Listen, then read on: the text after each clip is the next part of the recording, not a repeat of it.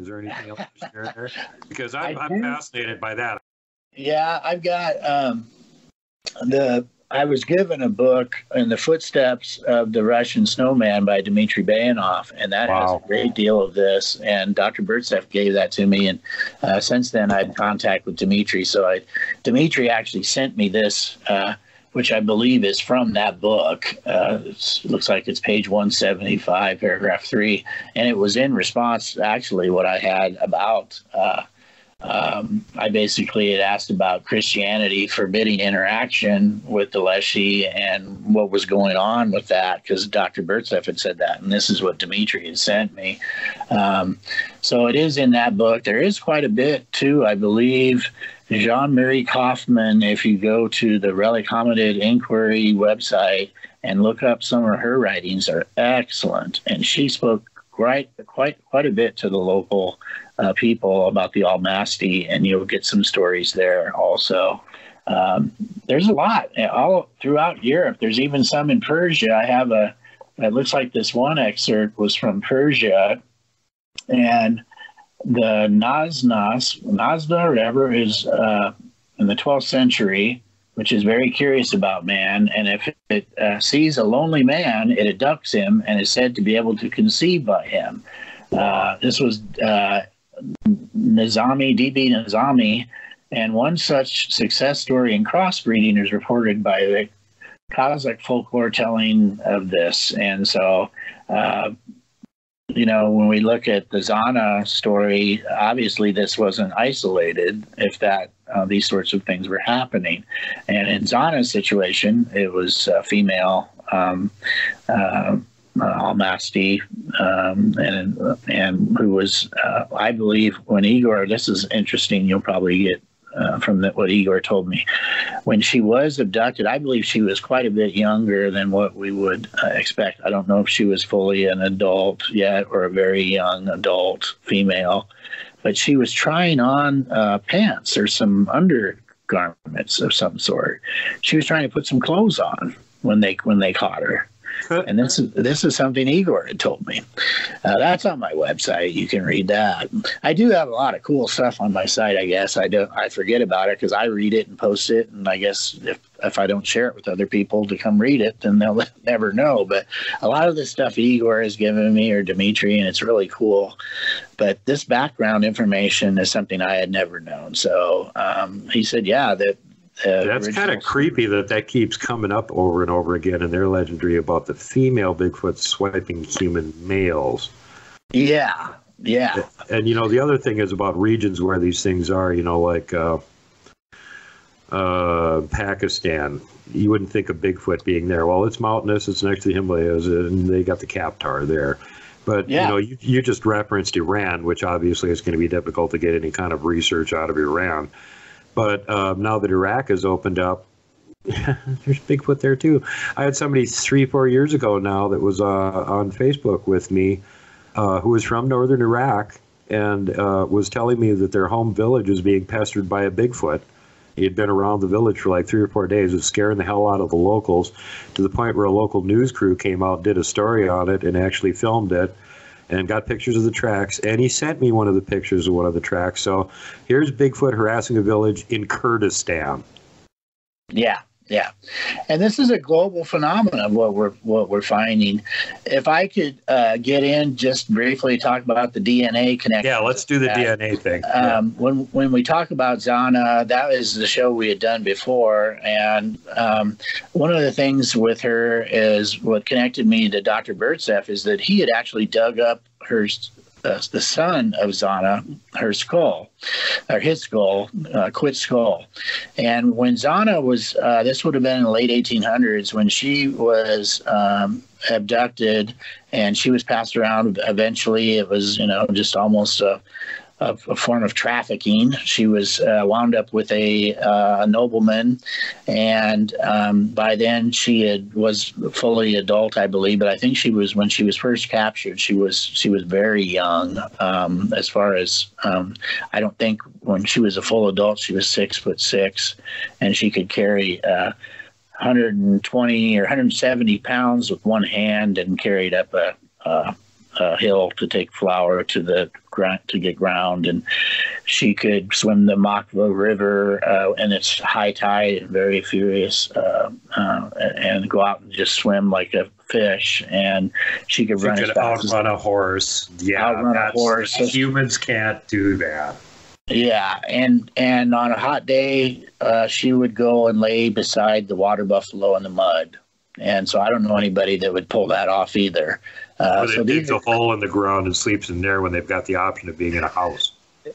Absolutely, she would. That's what she would, how she would sleep too. And so she was very.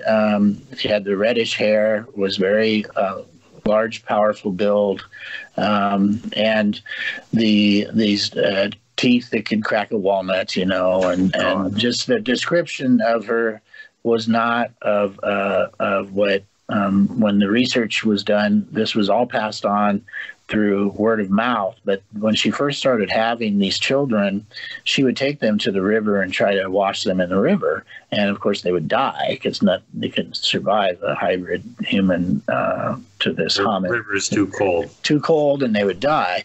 So they would be like stillborn at that point. They would just die. And so what happened is the local women started, before she would take these kids to the river to clean them up after having them, they would just take the baby. And so there were subsequently, I think, 4 children that she had. And I think I sent you some pictures of these, of their descendants. So Quit was one of them, and he was the eldest son. And he died, I believe, in the 50s. Was Quit an actual kid of hers or a descendant of one of her kids? He was actually her child, yeah. Okay, that's what I thought. He was her child. Of course, they were raised by the peasants in the town there. And just to be clear with everybody, so they're wondering like where these kids are coming from. She didn't have a husband. She was being like passed around amongst what was explained to me by Dr. Birdstaff was, and I have this, and again, this is all right. If you go to my Zana and the Black Plague, I have all this on my website. But what they would do is this nobleman would have his friends over, and they would get drunk, and they would get her drunk, and she would then be amicable to sexual interaction with these gentlemen, if you want to call them that. And again, it's just a really sad kind of trafficking type situation. And well, it isn't like anything that isn't happening right now. It probably absolutely. It's a sad story like that, and these sorts of things go on. But this was very, I suppose it was back these guys. It was a test of manliness and all that to have. Yeah. Oh God. Yeah, I guess so. And I imagine you'd have to have a few shots of vodka to pull that off. But at any rate, a good deal of these children, they believe, was the nobleman, the guy who owned her, were his children. They believe Quit was one of his sons. But so these children survived. They lived on. And one of the anomalies of Quit is that he was very strong. He could hold a table in his teeth and lift up a big wooden table, which I'm sure they're solid wood in this region of Kurdistan. I can't remember the name of the area, but it's in one of these Russian provinces near the Caucasus region. Georgia is what it's in. Uzbekistan or something. Yeah, it's in Georgia. So the Russian near the Caucasus Mountains. But at any rate, one of the things he could do, he could carry it, pick up a table with his mouth, with his teeth. Oh. So very strong. He lost a hand in a fight that was cut off because he said that he was very quick-tempered, which I imagine he wouldn't have lost many fights. But they do. What happened was they were able to corroborate these stories from people who lived during that time period. They were still alive when they were very old, but they remember these children. And they remember this Zana and all that from the late 1800s. And when she died, she was buried in the family, this noble's family cemetery, as well as Quit and her other children. One of the graves that were found was very old and archaic, and they thought it was Zana. And Dr. Birdstaff has got those bones, so we do hope we may even have Zana's original bones, and they are able to, some of the things we were trying to do is to get these things tested. And right now we do have people that are able to test them and are willing. There is private money coming up. People are doing these sorts of things. So hopefully, I don't want to let the cat out of the bag for him because this is his research, but I'm hoping to hear some good things from him in the future. But interesting timing on that. It seemed like shortly after we did that show and I sent him a copy of it, all of a sudden that he wanted to do the DNA research. Yeah, there's a lot of interest in it, and what we've seen now. Dr. Bertseff did find Quit Skull, and he did dig that up in the early 70s. He was able to find that, and I sent you a picture of that with him, and that really has kind of put this in the catalyst then because. There's been some DNA research done on that, and one of the studies done was by Dr. Sykes of Oxford, and he came up with a couple theories from it. One of them is that Zana would have been 100% sub-Saharan Africa, and in that way he was comparing her to being possibly a slave, that she was a slave that had been left to roam the wild, apparently. The other theory, which didn't get a whole lot of interest because at that time Dr. Bertseff and Dmitry Bayanov and Poznov, all of the earlier hominid researchers believed that this was a Neanderthal, that they would have been Neanderthal descendants. Right. And that just wasn't the case. What Dr. Sykes had found is that the percentage of Neanderthal would be no more. I have Neanderthal in my DNA, would be no more than what the average person would have. So that would have been that it would not be Neanderthal, is what he was saying. So the sub-Saharan Africa connection, he did say the other theory that he came up with is that there would be an archaic hominid that would come out of sub-Saharan Africa and populate this region, and it would be of unknown to us at this time. And that's a possibility. He left that open. Well, consequently, a few years after that, in 2017, a study came out from doing studies of just mucus membranes that we have that break down bacteria. They were able to find there's archaic introgression only in sub-Saharan Africans, and that was the research that I had connected to Zana and kind of got me started down this whole road recently. So that was a big deal. I gave us a talk about it, and you and I discussed that, and I really truly believe that this is the origins of these first hominids that came out of Africa, and then they populated all over the world, and the current hybrid for instance, like if we're talking the Yahweh, you'd have the Aboriginals who had hybrided with this Y chromosome hominid out of sub-Saharan Africa, has created the Yahweh. And then if you look in into the Aran, it could be some Denisovian and Neanderthal. You're going to have a variety of these kind of what I call emergent hominid theory. So anybody can read my theory on my website, is once they emerged out of Africa, the sub-Saharan region, they once Homo sapien, they went and populated the world, and then Homo sapiens came later and started interbreeding with these populations as we traveled. And so there's a lot of early interbreeding. We've seen that with Denisovian, with Neanderthal, and now we know there's a third introgression in Africa that they previously didn't believe was happening. Fast forward here in April of this year, and they even mentioned the MUC7 gene, which I thought I've really kind of tipped my hat to that in this study. It was a Pan-African study, and they have not done a lot of research in Africa for DNA. So it was out of Spain that they did this Pan-African study, and they found more evidence of introgression, and they've actually found a connection of where these introgressions would have taken place again in sub-Saharan Africa, only in these populations. It's a very interesting study. It's linked on my website, and that's just again a confirmation of this research that we're seeing again a third independent study outside of anything, not looking for Bigfoot, but they are basically corroborating all of this research that we have an introgression from an archaic hominid. And that's really exciting because they also found that there was some interbreeding with Neanderthal as it came out and came back. So we know now this emergent hominid theory, at least I do, I believe is being validated through the studies that are completely independent. We didn't have any money to do a DNA study on our own. These are scientists that are looking into the genome of the Homo sapien, and they're finding this introgression, this archaic introgression. So in the sub-Saharan Africa, and it's very exciting to see this continue.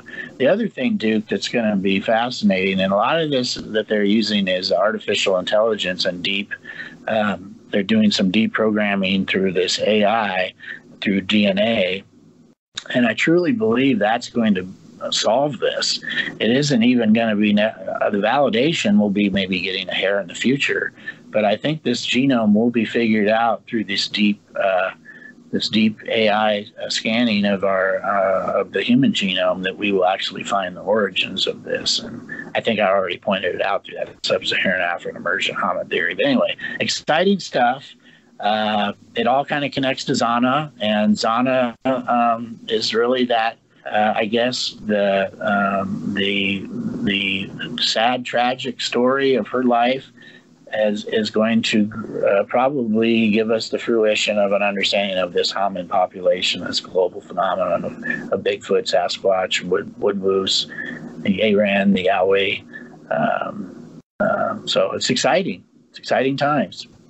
Yeah, I'm super psyched. I mean, that they're launching a DNA study is cool in and of itself, but that they might actually have the skull of Zana to do the research. Yeah, and that was absolutely fascinating because they weren't for sure, but it is very different. It was pretty archaic looking, and it was it's in the right place, and the skeleton's about the right age. Yep. Yeah, and I sent you a picture of Dr. Birtseff in the grave with her, what we believe to be her. So I don't want to totally let the cat out of the bag because I know this is his research, but I think I can at least share that much, that there is some exciting things to hopefully be happening soon, that we'll be hearing some news from that, because he has spent his entire life working on this. And I just feel honored to be able to play any role at all. In fact, to call him a friend and to be able to communicate with him has just been exciting. So I was very fortunate to tie together some of the research that I think has helped shine a light on this. But you also got to consider we're living in times where these computers, this artificial intelligence, is doing a whole lot of research in the genome that's going to uncover things, and it's literally like the equivalent of paleontologists finding a fossil bed of the mammoth or something, and they just keep finding more and more information. So it's going to be mining of the genome through this AI that's going to uncover things, and it might not necessarily mean finding the body, although I do believe we have possibly a body already. We have Zana, so it's exciting. It's exciting to see how this. It's almost going to be reverse engineering how this is all going to come about, I guess. But there is a part of the cross interbreeding and things that are going on that people were there's still a group of the scientists that aren't buying that yet. They think that's more of an anomaly, that this interbreeding, that it did not occur and that it is that these are their own distinct species. But I do believe that what we'll see is a hybrid. And we know, if you study genetics, you know over time, especially the mitochondrial over time passed on through the male genetics, the male line, the Y chromosome carries on much farther and is the stronger, is hereditarily carried on from father to son. So if we have males doing that, that's going to be passed on that way. And the female, if a Homo sapien, over time, that'll be less and less of that DNA will be there over so many years, over generations. So interesting. Back out again. So in other words, interesting point there. They could hybridize with humans several times and breed it completely back out of their gene pool again, if they're pretty much like down to very small. down to like as little as I have Neanderthal in mind, which would have been that long ago. So they can intermittently, kidnap human females and inbreed them and get hybrids for a while, but eventually it's going to breed back out of the gene pool and they're going to be back to being through the male. Yeah, the male dominant line will eventually still rise to the top there. Yeah. So I think that's why you'll see a difference in sightings. Some of them are more stronger ape-like features and others have more human-looking ones. Well, that might have something to do with that. How far along were they, or was there an integration in modern times, or is this one straight isolated? Kind of my pet theory. If you go over and look at the Pacific Northwest, where there seems to have been more inbreeding going on, there's rumors that there's several tribes there where it wasn't like completely frowned upon to have a Bigfoot for a mate, and other places of the country that was like definitely taboo, and they'd almost go to war with a Bigfoot if they tried to kidnap any of the humans or anything like that. And it seems like a lot of the Bigfoot from over there, they look more like a native. They've got, like the long straight hawk nose and that sort of thing. They don't have the big flat squished down boxer or Australian looking nose or anything like that. They look more like a Native American. And so it could be that there's just more hybridization going on in that area, but it's almost leading me to wonder, because if you look at the parts of the country where there probably wasn't any, at least the tribes were really hostile to the idea, that's where there's a lot of type 2s, and type 2s don't look that much like humans. Mm-hmm. So maybe the type 2s were the original population, and what we're thinking of as the type 1s are actually like hybridized to a certain extent. I think that makes sense. It does to me anyway. When we start looking at the genome and the genetics, I do believe, I'm totally believe they do. Their origin was sub-Saharan Africa, and I believe the science will catch up with that. At least that's what it is. Still continues to support that theory, and so I think we can safely say there is. I think I sent you some tree of some of the early of the primates out of Africa, but we can't be for sure it's any of those. This could just be a completely different ghost species of hominid. So, but it's interesting that they're left their genetic sign, their signature, and that we can today still that signature will be important as we move forward to find out more about them and to develop hominology as a science. All of this stuff is going to play a huge role in this evolving research that we're all doing. So it's exciting, and I'm just happy to play a small role in it, and just kind of excited to be able to share this information. Yeah, this is the stuff that really makes my ears perk up. I get all kinds of fascinated with this kind of information here. So, yeah, super cool, man. I know some people are probably just sitting there like nodding out and putting their head on the table right now. Sorry, we'll get back to the Bigfoot horror stories next show. Yeah. There's plenty more of that to be shared. And of course, I do have stuff like that that's happened to me. But ultimately, just like you, Duke, I got to figure stuff out. I got to find out what is this? What is the origin of this? How did this come to be? And that's kind of what that drives me. And so for other people, they're perfectly okay with not knowing. But the fact is, science needs an answer, and we need to be having people working towards it this way. And all these other stories are great. I love listening to them too. But this is the reality. There is a story there. Zana did happen. That is a true story. There's physical evidence of it. There is interbreeding that's occurred. We are dealing with a species that has duality in it, that has this science side. Another point on the line for the inbreeding thing is don't forget about the Ketchum DNA study. Yeah, exactly. So there's just there's a mosaic of a picture forming there. And, there is some scientific basis for it that I think a lot of times people get overlooked that these stories are always fun to hear and all that. But the reality is we still need to prove their existence. And this is very important work. So. Yeah. Well, I'm not going to prove their existence. Somebody else can do that. I'm just going to gather information on how they do things. Yeah, that's not my. You can go prove their existence. I already know they're real. I'm just interested in how they do things. That's what I want to do. Yeah. Well, there's so much to learn.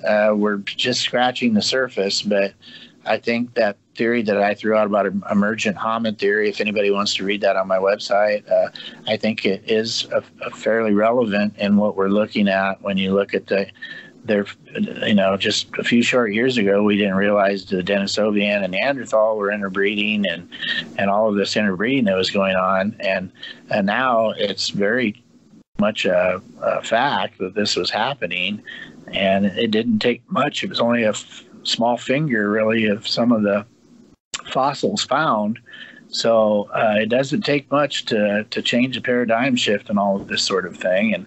And that's exactly what they want to do with hominology, is to create this sort of scientific paradigm shift and get this research to be acknowledged in the scientific community. But, I'm still... This is such a baby science. It's in the really, really beginning stages. I mean, it's like not even a toddler. It's still got diapers on. Oh, absolutely. Look at when we were kids, they were still trying to tell us that Neanderthals were our ancestors and we evolved from them. Look at how incredibly wrong that was. Yes, absolutely. So they're just getting wrapped around this. But you look far enough back, and Linus was very correct in when he created the binomial nomenclature. His assertions of these being either Homo nocturnus, so that they were nocturnal, or they had cave dweller, the troglodyte. All of these things are very pertinent today in our research, but yet science of the time, only a few short years later, were basically saying he was wrong. And the reality is today I'm saying he was exactly right. He knew what he was doing then, and we just need to accept it. Yeah, and don't forget Homo ferus, got Homo nocturnus, Homo ferus. Yep, Homo ferus. So all of that. And Homo woodwozensis. I'm making that one up. That's the British one. Yeah. So it's and this is a global phenomena. So that's exciting to me, and I've just felt blessed to be able to have gotten connected to people. I recently had been put on. I think there's going to be some things coming out that's going to help connect more people, and a database of people all around the world, wherever you're at, that they'll be able to tell where the researchers are in this field of hominology and research. And that'd be handy. Oh my God, Deborah.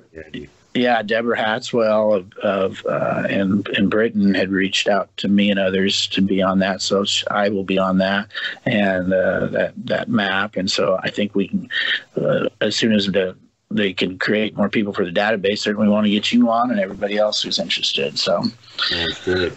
There's actually a handful of researchers up here in the Montana, Idaho area, and I mean that literally. That's like a handful. That's it.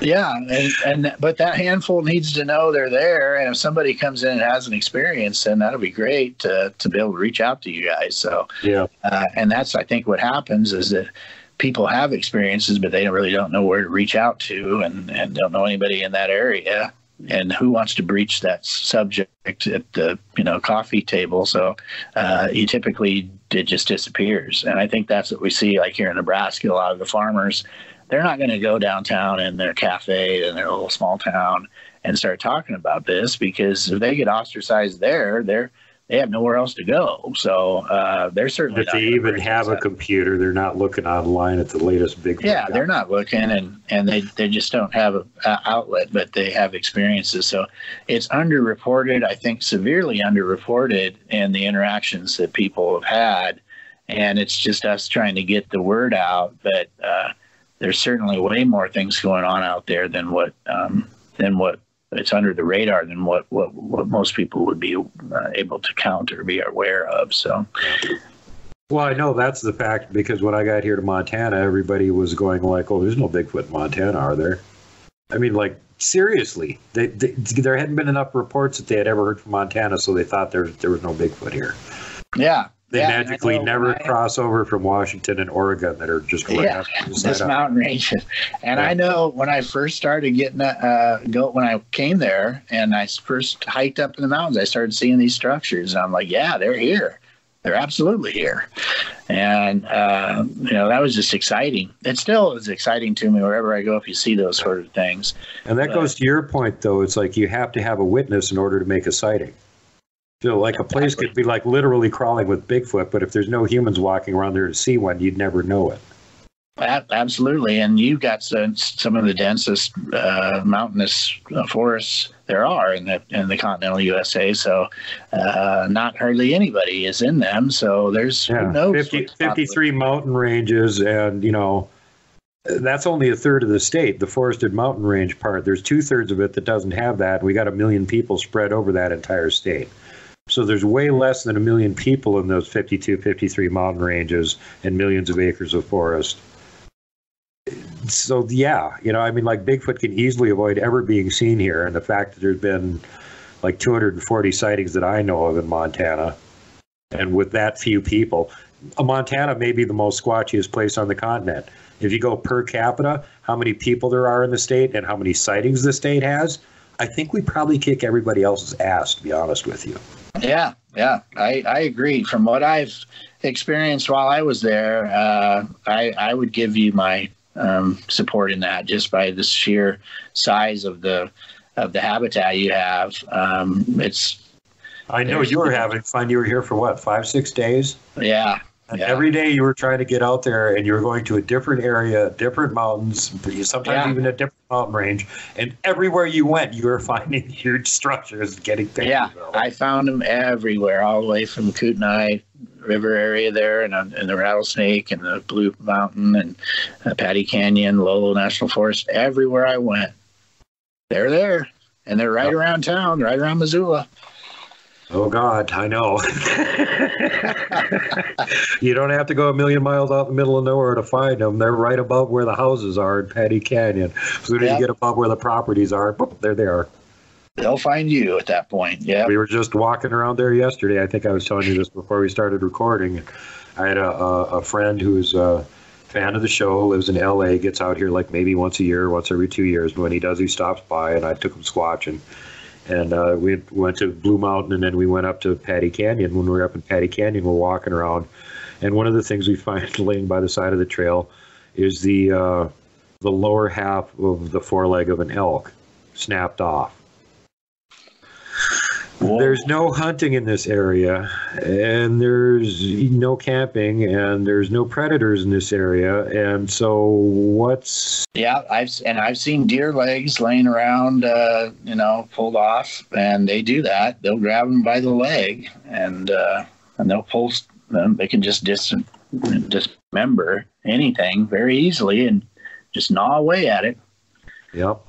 Yeah, Kevin saw Glag do that. I don't know if you caught that part of the interview where he was talking about he wanted to make Glag a really big knife and shop so Glag would have something to skin deer with and stuff. And he showed up with it, and Glag had a deer there. He grabbed one of the legs and twisted it off like a drumstick off a cooked chicken that we would do it. He kind of realized he doesn't really need a knife. This was stupid. Why did I even think he needed one? Yeah, he's got this. And that's with the hide on, not cooked. Fresh dead deer. Yeah. God. So if Bigfoot wants to pull your arm off and beat you over the head with it, he definitely can do it. Don't piss off the Wookiee. That's my advice. Absolutely, you were so right.